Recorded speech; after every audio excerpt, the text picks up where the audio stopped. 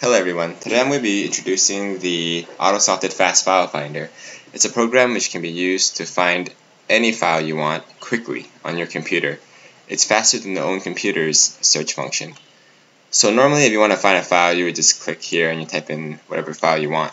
But that takes some time and sometimes your computer crashes on you. So if you don't want it to crash on you and you want it to be faster, then you should use the program, which I will pull up. Okay, there it is, the Autosofted Fast File Finder.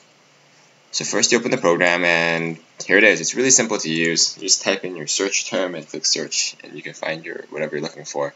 Let's say you want to find all your Skype files. You just type Skype, then you click search and then just wait for a bit. Sometimes it'll appear even in less than 10 seconds. So just give it a second and all your files will, okay, wow, that's fast. Okay. So here are all the files that are related to Skype. They have the Skype name in it. And then along with the file name, there's the location of the file. Let's see more. Okay.